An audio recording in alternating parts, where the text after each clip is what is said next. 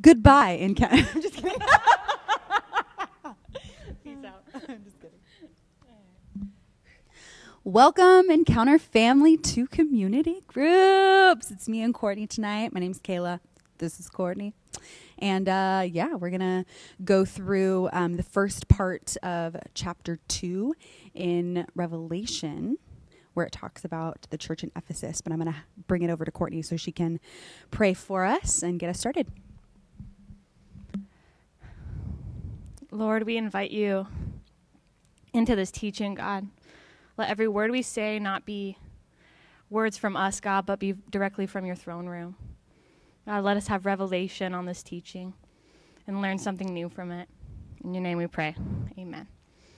So Kayla kind of went over it a little bit, but we are speaking on the church of Ephesus today. It's often referred to as the church that forgot their first love. I'm going to try to stop swaying. So it is in Revelation 2, 1 through 7. So I'm going to go ahead and read that. To the angel of the church of Ephesus write, these are the words of him who holds the 7 stars in his right hand and walks among the 7 golden lampstands. I know your deeds, your hard work, and your perseverance. I know that you cannot tolerate wicked people, that you have tested those who claim to be apostles but are not, and have found them false.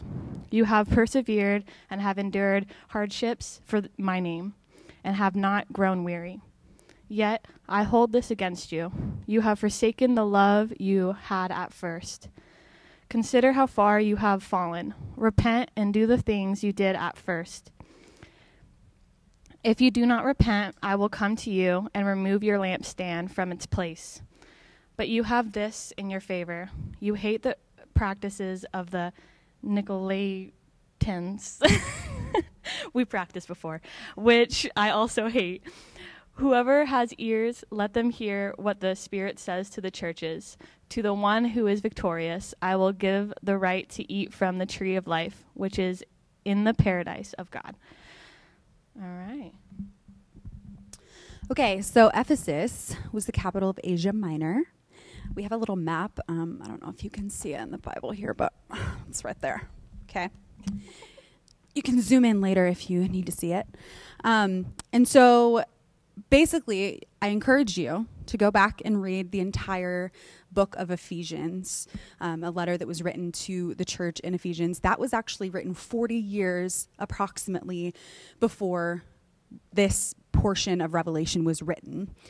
Okay, so if you read Ephesians and if you look back at this historical context, you can see that the church in Ephesus was doing amazing work.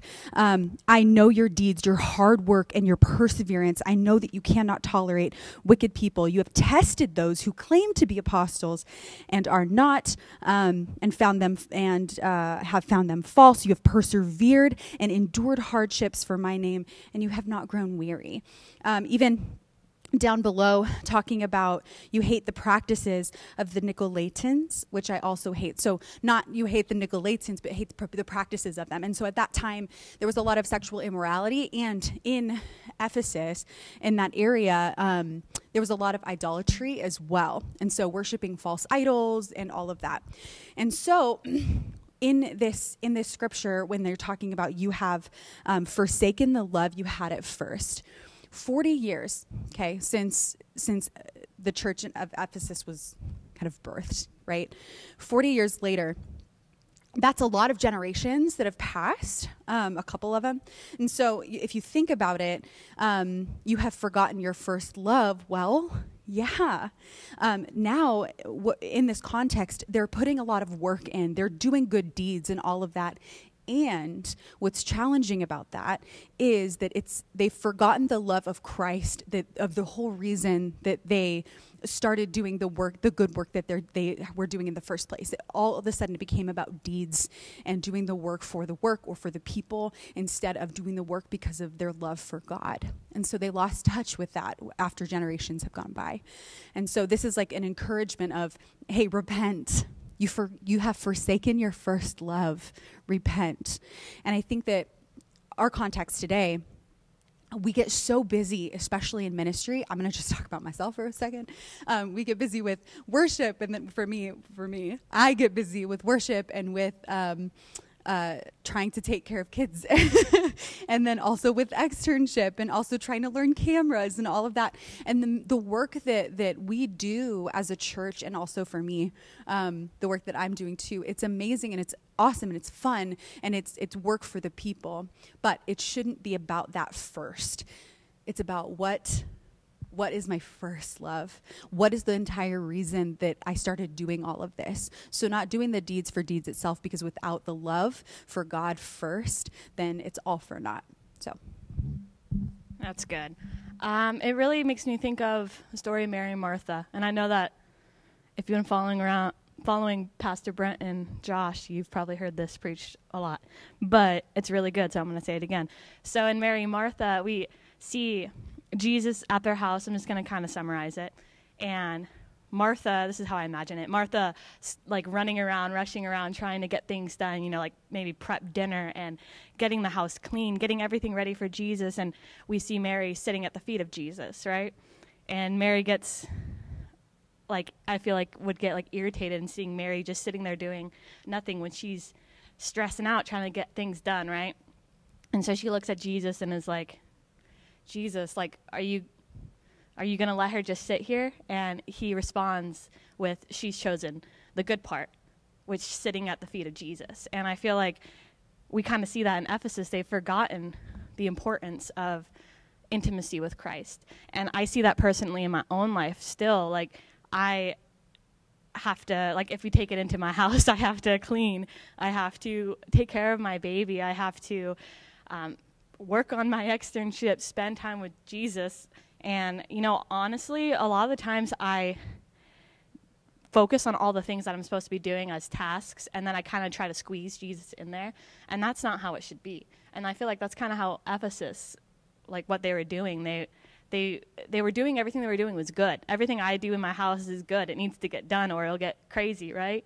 But Jesus is more important than all of that. So, and I kind of just want to, where are you at in that? Are you involved in leadership and ministry? Are you coming to church and putting on a good face and just coming to church on Sundays because that's what you need to do? Or are you taking that home with you and you're spending time with Jesus in your own time and being intimate with him, sitting at the feet of Jesus? We're not saying stop doing good works. We're not saying that. I think what's important to remember specifically with this part in Revelation is what are your motives behind the work and ministry that you're doing? Is your motives just for the work itself? Are your motives just for I don't know, public recognition? Are your works for approval in your community, or are your works motivated by your love for Christ, saying, you know what, the Lord has done so much for me, and this is an overflow of all of that. So it can be challenging if you've been in church for a long time to get so habituated to doing those works, coming early, showing up, putting the work in and all of that. Also, what are your motives for that? Don't forget your first love. Don't forget the entire reason that you're here in the first place, the entire reason you're a Christian. What did Jesus do in the very beginning to bring you close to him? We cannot forget that, because then our motives will be thwarted. So, do you have anything else to say? Yeah, one thing.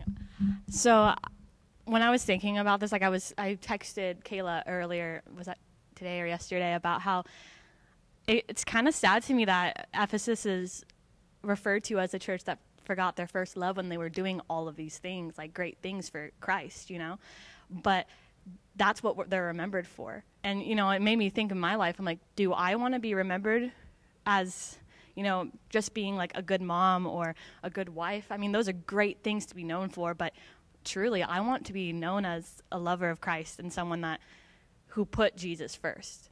So. Yeah. Good stuff.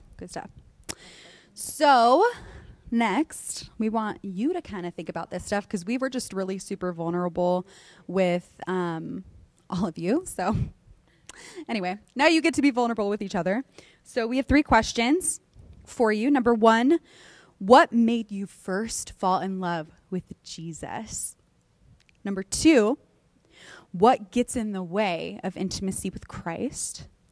And number 3, how can you remember to put him first? So I'm going to pray us out.